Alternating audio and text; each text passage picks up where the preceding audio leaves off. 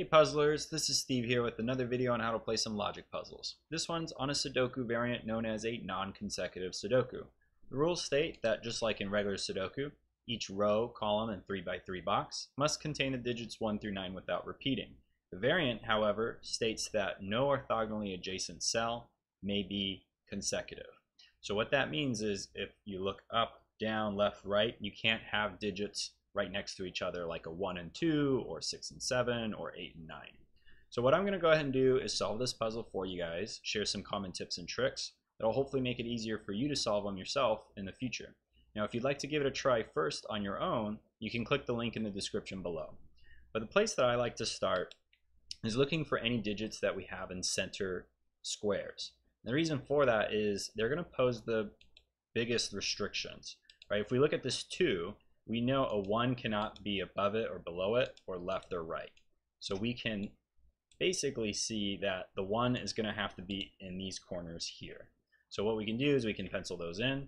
And we also know that a 3 can't be above or below the 2 or to the left or right of the 2. So now we actually have a 1-3 pair. So let's actually write it like that. And that's really helpful because now we can see we've limited this down quite a bit. So if we think about regular Sudoku rules, this 4 lines up with this 4. So let's see, we can't have a 4 in any of these cells. We can't have a 4 here next to the 3, and we can't have a 4 here at the bottom because of that 4. So we can actually write in a 4 there. And then we can do the same thing here. 4s can't be on the bottom 2 rows, so they're going to have to be somewhere here at the top. So we can actually write that in. Here, if we look in the center square, the 4 can't be next to the 5. Can't be here because of the 4 over there. And it can't be in the corners because that's a pair. That's got to be a 1-3. So that leaves the 4 there. And then now in this box, the 4 can't be there or there. So we can put a 4 in the corner there in one of those 2 cells. We think about now there's only 3 cells left here. We're missing a 7, 8, 9. The 7 here takes out those 2. So the 7 must be up there. And now this is an 8, 9 pair. So looking at this now, where does a 3 go? A 3 can't go next to the 4 in this row. Obviously it can't go here, that's a pair already. Can't go here because of the 3 above it. And so that forces a 3 here. So sort of a naked single, if you will, with the variant. So now we have just 3 cells left. That's a triple. We're missing a 1, 5, and a 6. Well, we know 5 can't be here next to the 4, so that forces the 5 to be here. And then this is now a 1-6 pair. Okay, that's helpful. Oh, this 4, so knowing the negative constraint of not being able to have consecutive digits next to each other, this cannot be a 3. So that has to be a 1, making that the 3. And now we know 3's got to be down here by regular Sudoku rules, so it's going to be in one of those.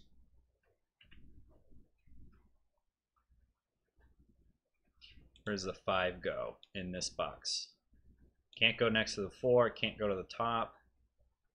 So it's got to be, and it can't be down here. So it goes in one of these. So this actually is a 3-5 pair. So we can write that in like that.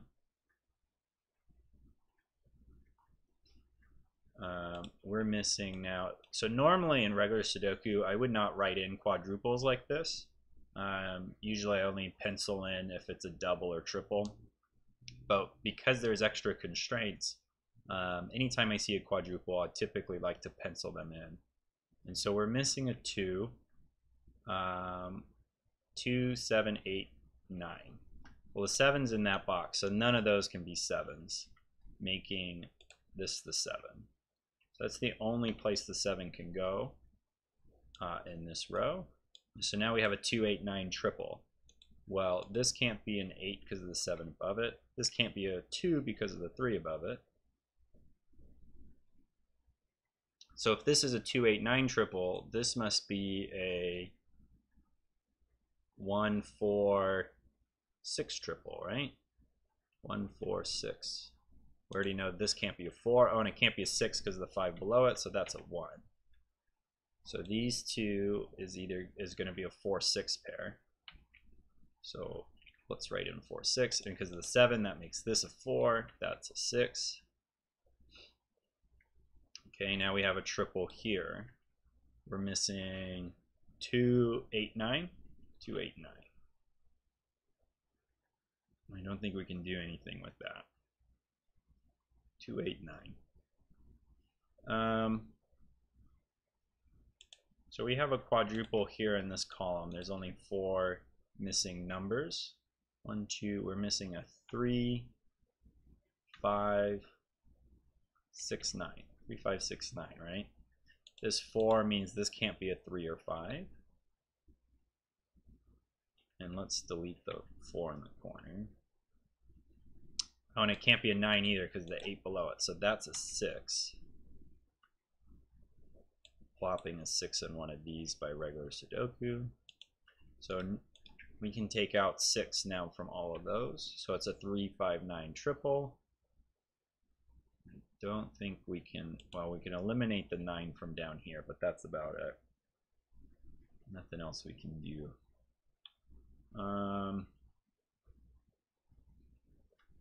6 goes in one of those, just by normal Sudoku rules.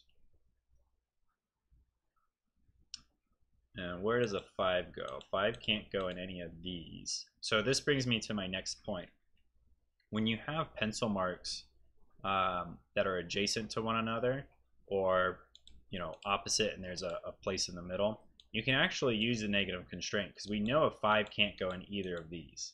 Because no matter what, one of these is going to be a 6, and the other one can't be adjacent to the 6. So the 5 can't go in either of these, and the 5 can't go next to the 4. So the 5 has to be down here. And the 5 can't be next to the 6 up here, forcing the 5 in one of those two squares. We have a 5 up here, forcing the 5 there. And now 5 has to be at the top, but not here because of that 5. So we're going to put a 5 in one of those two.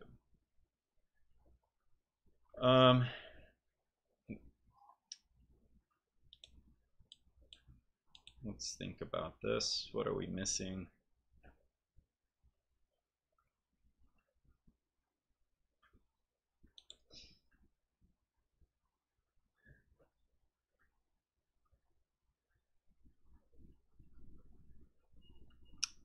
So we have, let's try to do some regular Sudoku. The 3s here have to go in one of these, but we have a 3 already in the top row of the bottom boxes, so that must be a 3. Forcing a 3 down here, but there's already a 3 there, so a 3 is going to be in one of those. Whoa, meant to do a corner pencil mark.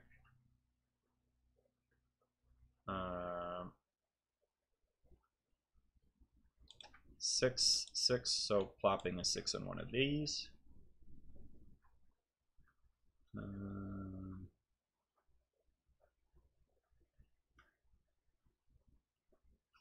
4.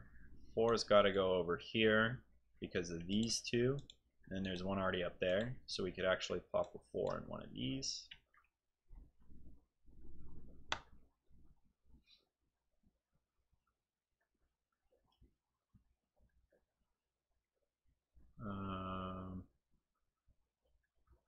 Okay, 5 can't go in. Well, that's not helpful. Let's try to work on the 1s. Oh, you know what? I missed that this whole time. There was a 1 pencil mark here and a 1 right below it. So that's a 6, making that a 1. This 6 forces this to be a 3 and not a 5. That's the 5. This 1 makes it so that this is not a 2. Get rid of that. This feel like, where does a 2 belong? A 2 can't be next to these. It can't be next to this. Yeah, so this 3 blocks those 2 and those 2 from being a 2. So the digit 2 must go there. And now the 1, well, we knew that already. The 1 can't go in those 2 because of that 1, and the 1 can't go down here. So this is, the 1s have to be in one of those 2. We see a 1 in the top row already, so this is a 1.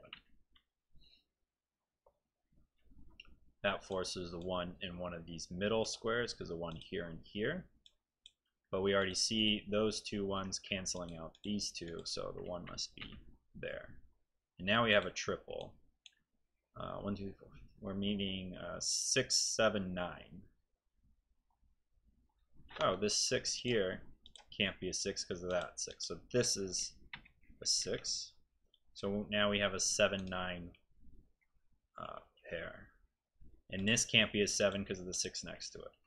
That's a 9, making that the 7. And now we have a quadruple. So let's write those in. We need 2, 5, 8, 9. And we know this can't be a 2 or 5 because of the digits next to it. This can't be an 8. Can't be a 5 because of the 5 above it. This can't be a 2 because of the 1. That can't be a 2 because of the 1. So this is the only square that can be a 2 down here. So that's a 2. So we have a 5, 8, 9 triple.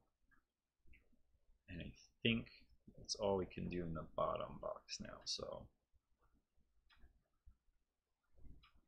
here we have, what are these 3 going to be? Well, let's do these quadruples down here. So we're missing a 2, 5, 7, 8. These obviously can't be 5s. Oh, so we solved the 5. So this must be the 5. That's the only square that can be a 5. So let's delete that 5 corner mark. So this can't be a 7 because the 6 above it. So get rid of that. This can't be a 2 because of the 3 next to it. And I think that's it for that. And then what about this quadruple here? So we're missing in this box. Let's clear this up. Let's just start from scratch. 3, 4, 7, 9. We know the 3s can't be there because of the 2. 3 can't be there because the 3's already in that row. So that leaves just this cell here for the 3. So now we have a 4, 7, 9. The 4 can't go here because of the 5 below it. 7 can't go there because of the 6s, so that's a 9. Making this now a 4, 7 pair. This can't be a 4 because of the 3 and the 5 are next to it. So that's got to be 7. That's the 4. Where does the 7 go up here? It has to be this box in this row, making that a 2, 8 pair. Oops. 2, 8 pair, which makes this the 9. Now this is a 5, 8 pair, right? Oops, 5, 8 pair.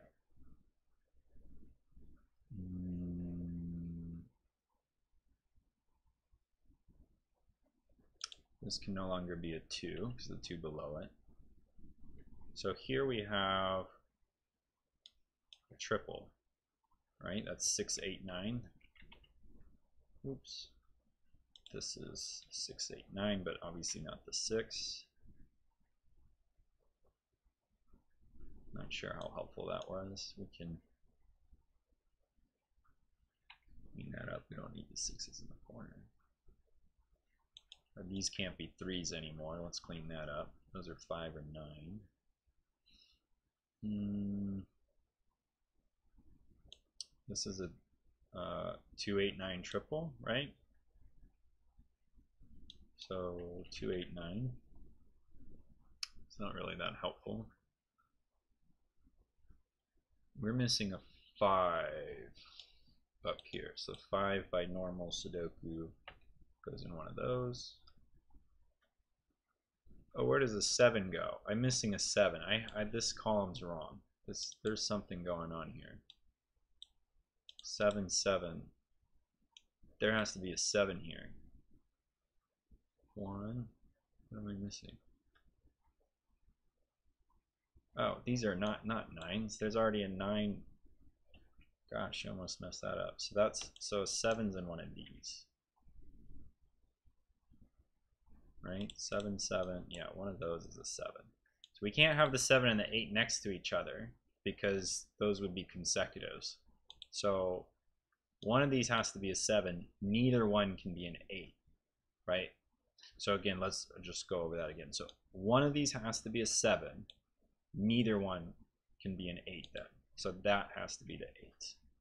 That's the, gosh darn it, that's the 9. That's the 2. This is now just a 2, 7 pair.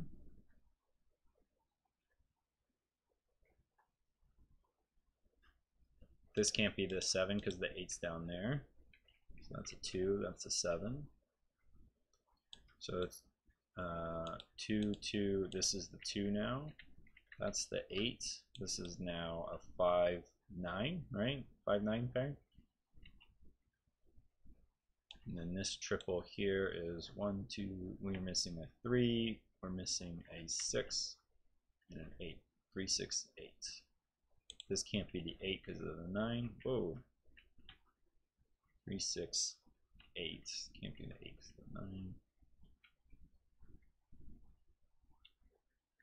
Let's clean this up. We don't want the corner marks anymore. I feel like I could do more up here. I'm missing something now.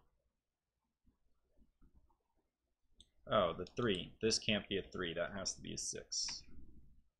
Making this a 3, 8 pair. Because of this 6, this can't be a 5, so that has to be the 9. That has to be the 5. There we go. Now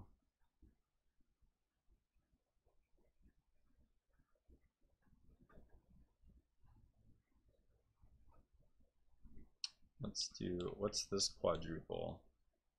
So I'm missing 2, 5, 8, 9. 2, 5, 8, 9. Yeah.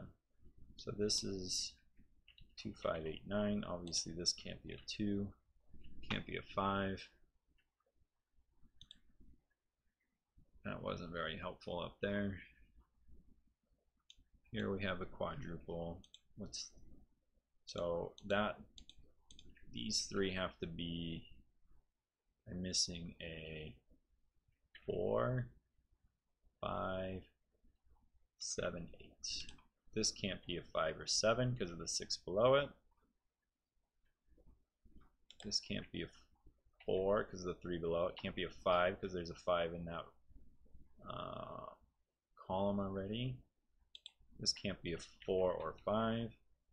So where does the 5 go? Here. It has to be this one, right? Can't go here because of this. Can't go here because of that. Can't go here because of the 6. So that's the 5. That's the 9. This is now a 7, 8 pair, making that a 4. That's no longer a 4. So this is a 7, 8 pair. So let's get rid of the 6 in the corner.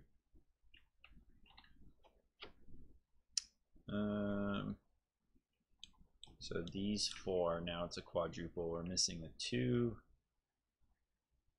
3, 4, 6. Well, we already know the 6 is over there, so these 2 are the 6s. Well, the 2s can't go here. So the 2s have to be up here, plopping a 2 here. 2 can't be here because of this 2. 2 can't be there because of that one, so the 2 belongs there in that row. One of these is now the 2. This can't be a 3 because of the 4. Can't be a 4 because of the 4 is next to it, so that's a 2, 6. This can't be a 6 because of the 7. So now we have a 3, 4 pair here, forcing this to be the 6. Now this has to be a 2 because it's not the 3, 4 plus regular Sudoku pops a 2 there. So this, we can get rid of the 2, the 9. So now we have a 5, 8 pair here. So that can't be the 8 anymore. That must be the 9. Take away that 9 there. That's a 6, 8 pair. Taking care of this cell here. Now must be the 9. That must be a 2. That must be the 8. Taking care of that is the 5. That's the 8. This is no longer an 8. That's now a 5. One cell missing. 1, 2, 3, 4, 5. We're missing a 7. 7. Yeah, pops one of those down there. 6 can't be here because of the 5, so that's an 8. That's a 6. This can't be a 3 because of the 2 above it, so that's got to be 4, making that a 3. Making that an, whoa. So this can't be a 3 because of the 3 there. So that's an 8. That's a 3. How do I disambiguate this now? 7. There we go. So that has to be an 8, making that the 7, that the 9, and that the 8. So there you have it. Looks good. Hopefully you guys enjoyed it. I certainly did. I don't know if it's one of my favorites. I find them tough. I really do. I sometimes struggle with the non-consecutive Sudoku. I do like the consecutive variant where some cells have to be consecutive and some cells can't be consecutive. I think that's a little bit more fun for me personally. But let me know what you guys think. Let me know what your time was if you did it on your own. I'm sure plenty of you did it faster than me. I'm certainly no speed demon, but hopefully you found this helpful. And if you did, give it a thumbs up and subscribe for more videos like this in the future. I do plan on doing a lot more Sudoku variants here in the next month or so. And then maybe I'll get back to some non-Sudoku logic puzzles. But hope you guys have a good night. Thanks, everyone.